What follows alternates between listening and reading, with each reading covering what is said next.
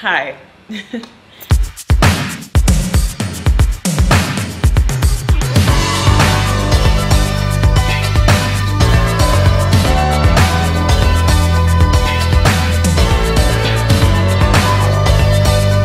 I'm roasting chicken, so I pray to God that I remember. If not, that chicken is gonna burn. Hi, welcome to my YouTube channel. My name is Gloria. If this is your first time, you're welcome. If this is your second, third, fourth, fifth time, how far? So today we're going to be talking about Veekee James and her wedding. So first things first, I'm not very like social media savvy like that. Even though I'm a social media content creator, I'm not on social media like most of the time. If I'm on social media, I am on YouTube, not really Instagram like that. Whenever like I am maybe breastfeeding in the middle of the night by like 2 a.m, I'll just go to Instagram and just do like an endless scroll for like an hour or so. And every time it's just Veekee James, Veekee James. Either it's her wedding popping up, or it's a blog talking about her wedding, or it's a blog talking about her husband, or it's a blog talking about this, or it's somebody's comment under a video. And I was just like, is it past this wedding? This girl be the carry go before? Like what? Everybody's blood is hot. I think one of the like sentiments that Nigerians held a lot was the fact that she was very vocal about her love, way more than her husband, who is her, yeah, Femi, who is her husband now. And I understand that point of view. Like I also like hold such sentiments, especially because men are sure we women shake it a lot. And so when we Nigerian women, in particular women, see a woman who is very like vocal about her love for a man, whether it be a husband or it be like a boyfriend or whatever, and we do not see that man doing same, even if that man is an introvert or whatever, if he doesn't do the same thing, red flag. On top man matter, they're not they serious for man matter, relax. So I kind of understand that sentiment, and I also verily and understandably understand Veekee James. It pleases her to love her husband and to be very, very loud about it, and it's normal, because at the same time we are very happy, like Nigerian women, Nigerian men, we are, well, I wouldn't say Nigerian men but we Nigerian women love when we see a man that loves his wife, that is very vocal about his love for his wife, that is very, you know, he will scream on top of the mountain about how much he loves his wife. We love that, right? Because we women, we don't to suffer. We don't to suffer for man matter. So we really love to see men doing above and beyond for women.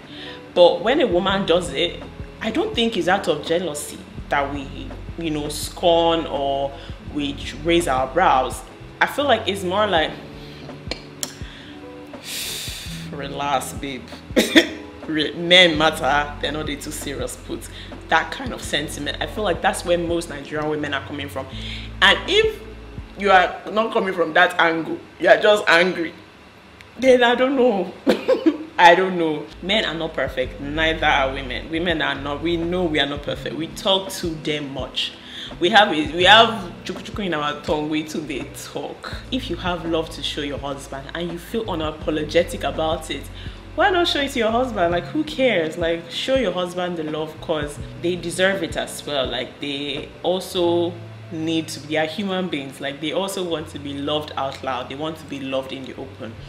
And I feel like if she wants to love her husband or whatever, however she feels or however she deems it, because at the end of the day, she's the only one that has experienced what she has experienced.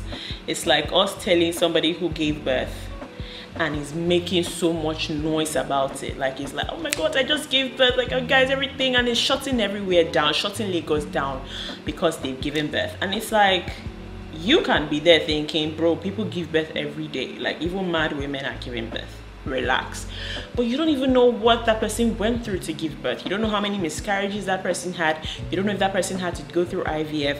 You don't, like, we don't know what people go through before they achieve like success or they achieve a goal. And so when they celebrate it, we're not in the place to say you're over celebrating it, because you don't know what they went through to achieve that. And if they deem like a big celebration is what's going to, you know, best suit that kind of, you know, achievement, then who are you to say, oh God, relax? Like, at the end of the day, it's their celebration, it's their joy, it's their emotion. So we should not stomp on that and say that they are overdoing what God has, you know, blessed them with. Because at the end of the day, wedding, marriage, it's all a blessing. Whether it turns out good or not, that one time will tell.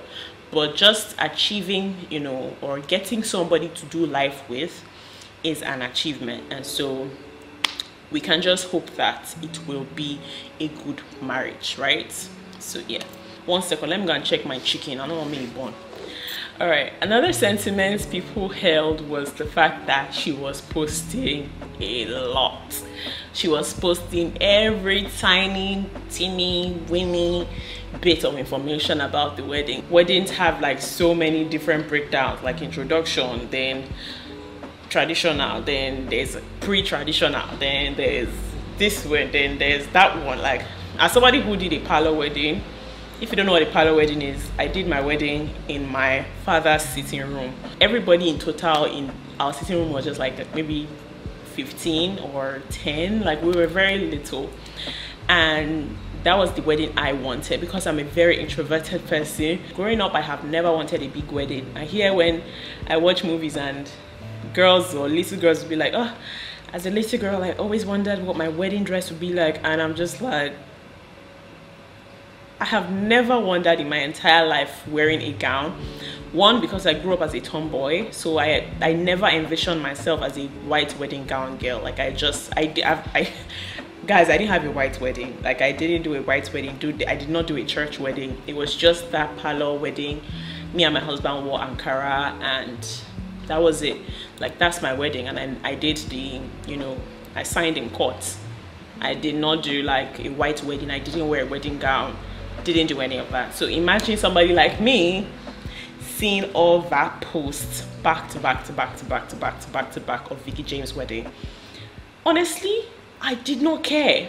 I did not care, and I do not understand people that care so much. Why? So look at it this way, right? When somebody like me now, let me just use myself as an example. I'm pregnant, and then I'm posting, you know, vlogs and posting updates about my pregnancy, which usually normal people would just stay in their house and be pregnant. Like, they wouldn't post anything. They will not talk to them, tell the world about their pregnancy. Like, they're just going to be pregnant in their house and live their life.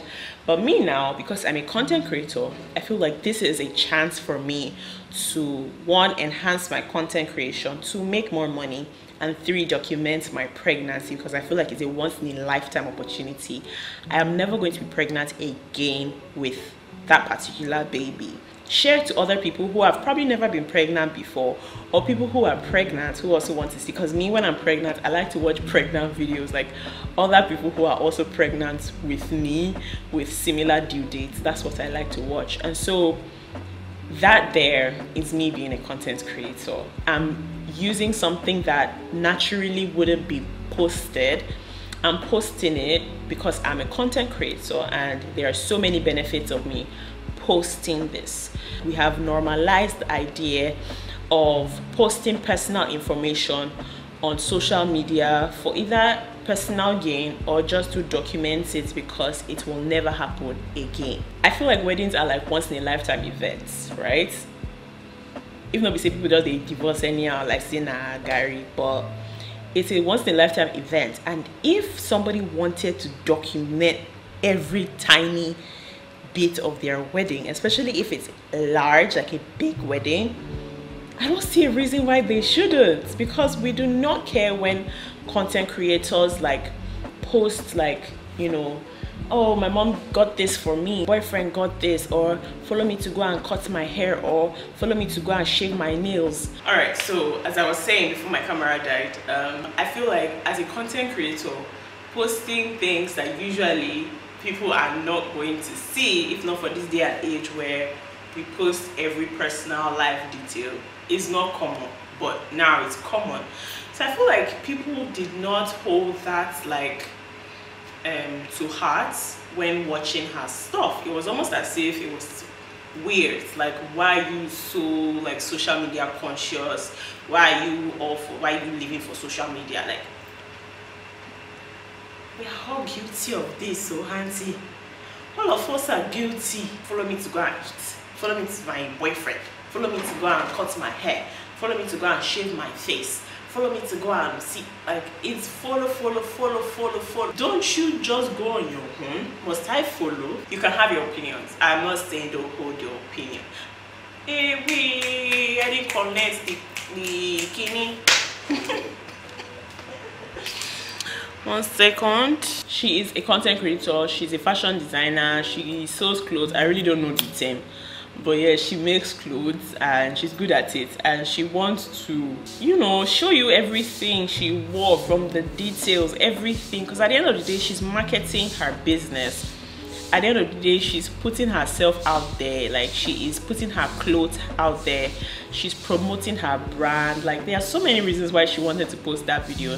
And if we're being honest, most of the time you see content creators like opening up about their life is for engagement. You know, apart from the fact that we want to share our, you know, experiences in a creative way, we also want to grow our engagements, grow our followership, grow our, because at the end of the day, this saying, at the end of the day, this thing is a work. It's a job. So you have to be very like precise, and you have to have an idea of what you're doing. If you're just doing it based on flange job like me, I don't have direction.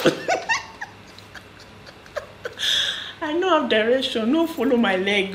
If it's your work and you want to be committed to your work, which you should be, the person that is holding my tongue, free me, which it should be. I don't see anything wrong with her posting every tiny details, from the dress she wore, from the introduction, from her husband's dress, from the photo shoot.